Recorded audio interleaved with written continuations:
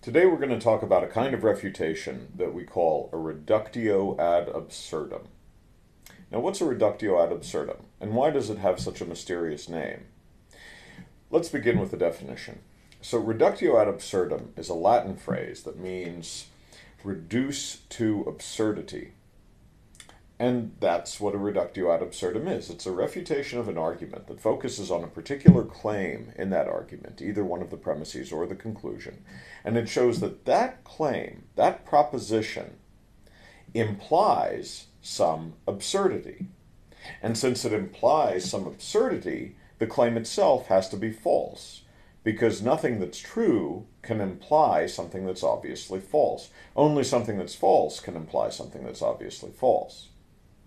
And so, if you do a reductio ad absurdum on a proposition, you show that the proposition is false, and if that proposition is one of the premises or the conclusion of an argument, then you've refuted that argument. You've shown that that argument is unsuccessful. Okay, so that's a reductio ad absurdum. Let's look at some examples. So consider this argument. Premise 1. The best way to fight theft is to eliminate the conditions that make it possible. Premise 2. The use of a tangible medium of exchange, like cash, let's say, or gold, is a condition that makes theft possible, right? Without a tangible medium of exchange, there can't be any theft. Conclusion, therefore, the best way to fight theft is to eliminate tangible media of exchange. Now, I've actually heard this argument before. The argument is that if all exchanges, all transactions take place electronically, let's say in a way that's traceable by your fingerprint or by your retinal scan or something like that, if there's no cash, if there's no tangible medium of exchange, then we eliminate the black market and all kinds of goods and services, and we also eliminate the violent crime that's associated with stealing cash. Okay, so the conclusion of this argument might be true. In any case, it might be true for all I'm going to say here. But what I want to point out right now is that we can use reductio ad absurdum to show that premise 1 of this argument is false. So whatever else is true about the conclusion of the argument, premise 1 of the argument is false. And so the argument itself does not succeed in proving its conclusion. So why do I say premise 1 of the argument is false, that the best way to fight theft is to eliminate the conditions that make it possible? Well, if that were true, then think about the various conditions that make theft possible. One of the conditions that makes theft possible is oxygen, or water, or any of the conditions that make human life on the earth possible. Right? Without those conditions, of course, theft wouldn't be possible.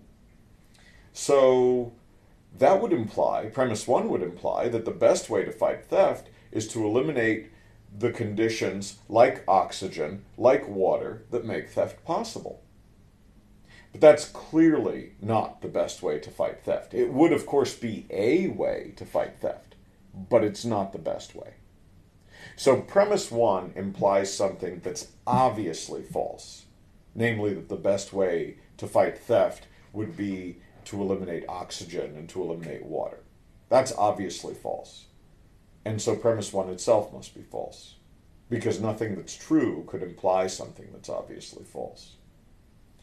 Okay, so that's an example of how we can refute this argument using reductio ad absurdum to show that premise 1 of the argument is false.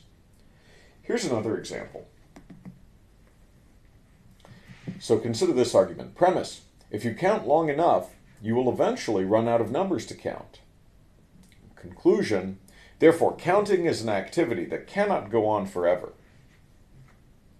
Now, this argument is valid, but the premise of the argument isn't true, and so the argument isn't sound. Why is the premise of the argument not true? Why is it not true that if you count long enough, you'll eventually run out of numbers to count? Well, here's a way to see that it's not true. Suppose for a moment that it were true, that if you count long enough, you'll eventually run out of numbers to count. Suppose that were true. Well, then there would be some last number, some greatest number. Now, whatever that number is, call it n.